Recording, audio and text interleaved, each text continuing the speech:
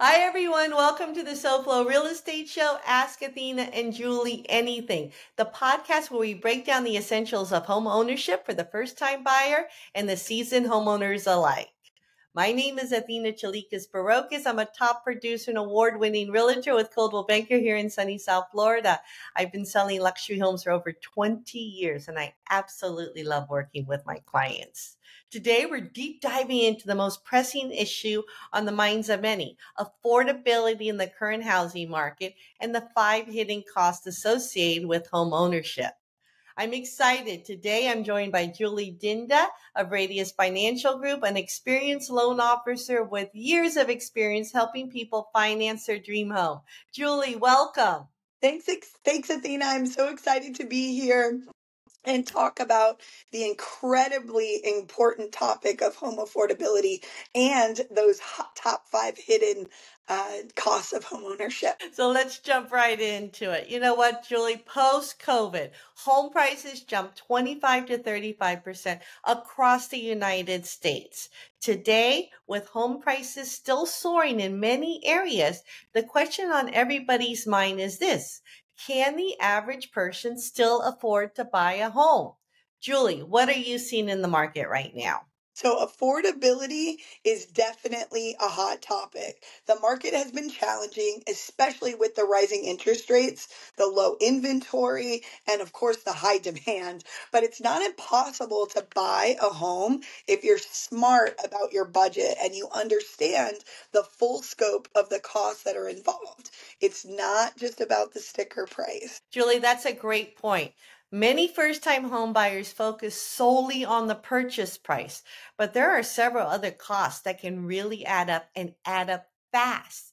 So let's break down those 5 top hidden costs associated with owning a home so that way our listeners can have a better idea of what they can fully anticipate. Absolutely. So the first and most obvious one is your down payment. So traditionally, you're looking anywhere from 3% to 20%. So if you're out there looking for a home and you see one for 600,000, you got to keep in mind that that could be as much as $120,000 that you're going to be putting down. $120,000. Wow, that is a significant chunk of change, Julie. And if you're trying to put down less than the 20%, I should say, then you're going to have to deal with private mortgage insurance, right? Or what they call PMI in our industry. Exactly. So PMI is an additional monthly cost that actually protects the lender if you default on your loan. It can add hundreds of dollars to your monthly payment. So it's something to keep in mind when you're budgeting. Yeah, absolutely. Julie, you know what? Let's do this. Why don't you give us an example of what PMI might look like on, say, a $700,000 home purchase? Okay, so you got to keep in mind that PMI is kind of like your credit score. So it's going to be definitely it's going to be depending on several factors. So that can be your borrower's credit score. It can be the size of the down payment, the loan type, even the loan term. So, for an example, on a $700,000 home with 10% payment, PMI could cost anywhere between $30 to $70 per 100,000 that you borrow. Okay. All right. So it does start to add up. But the good news is that it's only a temporary cost. And this is something I definitely want to share. Once your home has 20% equity in it, whether it's your monthly payments that you're adding up, whether it's the appreciation in the market, once your home has 20% appreciation or equity in the property, you have the ability to remove that PMI through various different ways. So again, right, Julie, it's not a forever cost on the loan. It's not. And sometimes you actually get a better interest rate if you have PMI on the loan because it's not as high of a risk when you factor in those risk factors again. And Very interesting. yeah. Very interesting. So So this go ahead. I'm Go ahead. So I sorry. was going to say, so the second big cost is actually your closing costs. So this can be a bit of a surprise for first-time home buyers.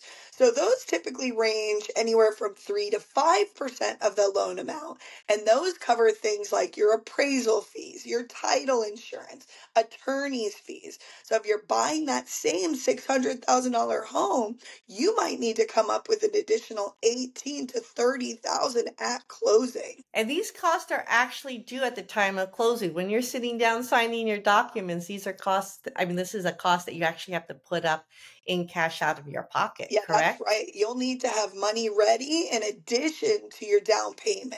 So it's one of those things that can sneak up on you if you're not prepared and you don't obviously do your pre-approval and the whole process. Thanks, Julie. Those are two really, hidden costs that buyers don't think of upfront. So let's go on to some of the ongoing costs after you purchase your home. Yes. Sometimes people are like, "Oh, I have an extra 20,000. Why don't I just throw that in and put 25% down and then so that'll lower my payments." But the actual fact of the matter is that doesn't really lower anything. Maybe $10, $20, and to have that in your pocket is very important. So that brings us to the third cost. So property taxes. So these can vary widely depending on where you live, but there are reoccurring costs that you'll need to budget for every year. In some areas, property taxes can be thousands of dollars annually. So it's crucial to factor this into your long-term financial plan. Here in Florida, property taxes are calculated on the new owner's assessed value at the beginning of the year. So the tax on the new home can be quite different than that of the previous owner. Julie, I was working with this one client recently, and we had this great example or this great situation that arose. And luckily, I was working with you, as you know, and we were able to, resolve the issue and actually educate this buyer. But here's the example. She was looking at a home. She put an offer in. The previous owner, had been living there for almost 20 years. So the owner had been able to take advantage of her tax base, right? With her exemptions, her lower tax base. My client came in and bought the property at 3 times the amount that she purchased it for 20 years ago. And her taxes are going to be assessed at her sale price, not the price where the previous owner had purchased it. So there was a big difference in that tax table.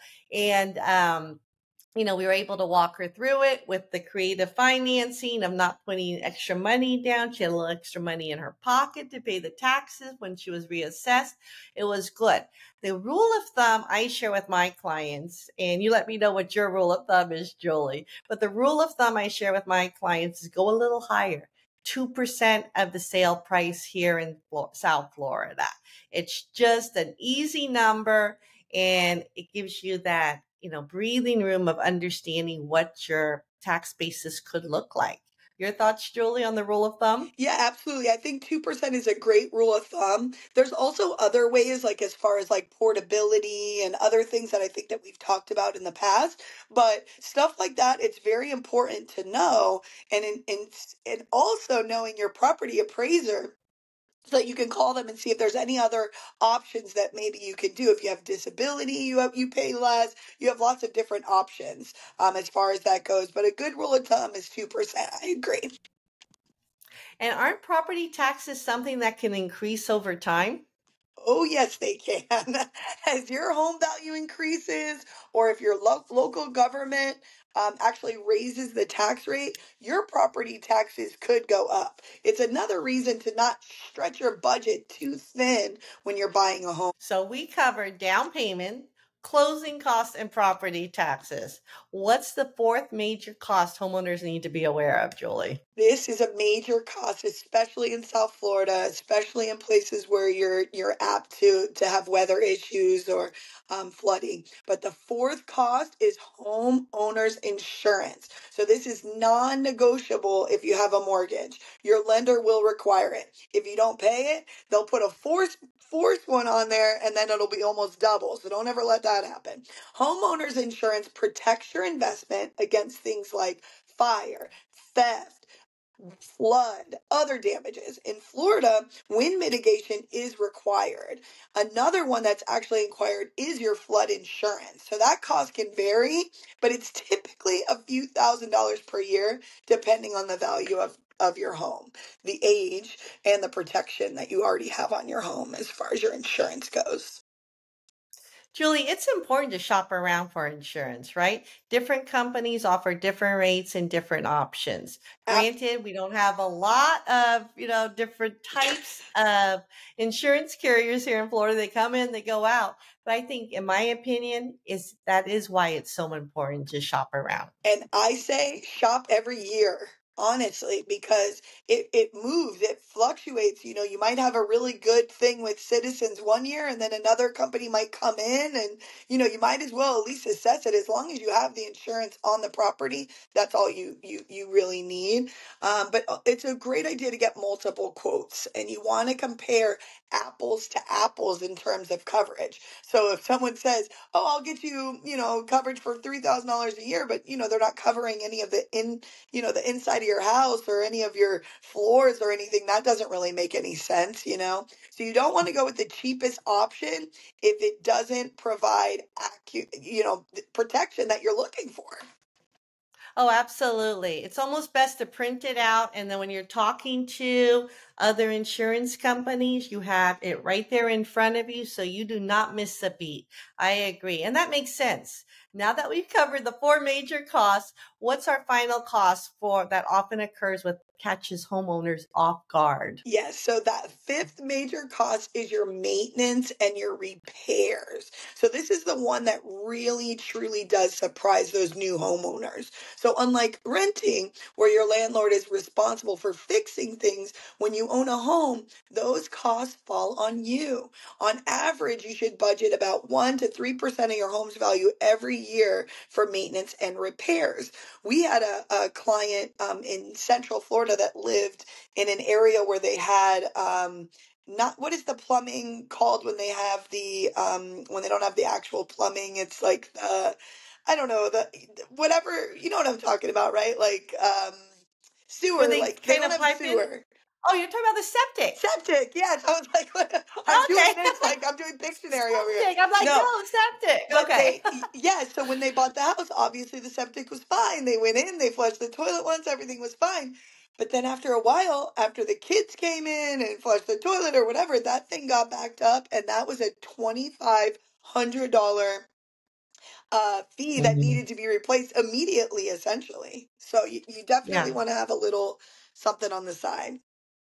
Absolutely. And, 3% of a $6,000 home, going back to our example that we've been running through this podcast, that's $18,000 in the bank for just in case. So it is important. Budgeting is so important. And boy, oh boy, can it add up, especially on an older home. Oh, yeah. And that's just the routine stuff. Things like HVAC systems, roofing, plumbing. If something major goes wrong, it could cost thousands of dollars to fix. And that's why it's so important to have that emergency fund specifically for home repairs. Yeah. And you know what? That takes me right back to one of your statements earlier on in the podcast, Julie. I don't know if you remember, but it was a golden item that you had mentioned. Don't put all your money into your loan up front just to avoid maybe PMI or whatnot. Having a budget, understanding the cost of home ownership, understanding how to package your loan. It's so important to work with somebody that actually can walk you through all of the different scenarios so you can make the best decision for yourselves. I love that piece, Julie. That was a great piece of advice. Ex- But you have also been giving so much other great pieces of advice. So to recap, the 5 hidden costs with buying and owning a home are: 1, the down payment; 2, the closing costs; 3, property taxes; 4, homeowners insurance; and 5, maintenance and repairs. It's a lot to consider, but being aware of these costs can help people make more informed decisions. Exactly. The more you plan and prepare, the better off you'll be. Home ownership can be incredibly rewarding, but it's crucial to go in with your eyes wide open. Thanks so much, Julie, for breaking this down for us. It's always been great. It's always insightful. Do you have any final tips for our listeners who are thinking about buying a home? So many. But my biggest tip is to make sure you have a realistic budget and stick to it. Don't let the excitement of buying a home push you into a financial situation that's uncomfortable. And remember, there's no shame until waiting until you're truly ready. When we bought our house, we bought a gut job, an absolute gut job. It was 135,000. It was literally every single month we just did one thing. Every other month we did one thing. Then we did our floors. Then we did this. And right now I could sell for 550. So you have to just slowly go and don't put yourself into a situation where you're really regretting buying a house. You know what? That is great advice. Thank you again, Julie, for joining us today. And thank you to our listeners for tuning in to the SoFlo Real Estate Show, Ask Athena and Julie Anything. If you enjoyed this episode, please subscribe, leave a review, and share it with someone who might benefit from this information. Until next time, Julie, happy house hunting, everyone.